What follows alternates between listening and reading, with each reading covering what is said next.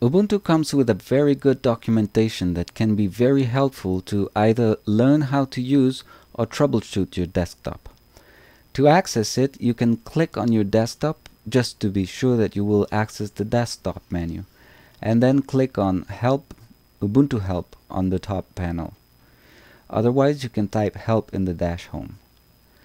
The first screen displays a series of common topics and subtopics that you can browse like an internet browser.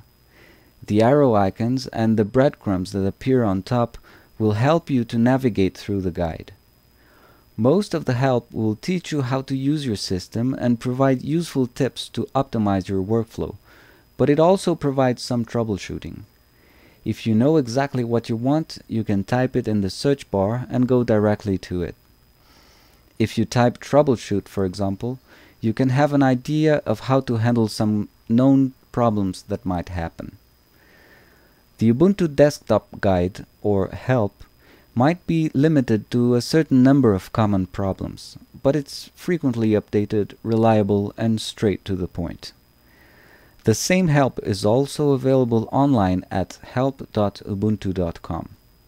This help is a wiki provided under a free license, and you can help improving it if you feel like.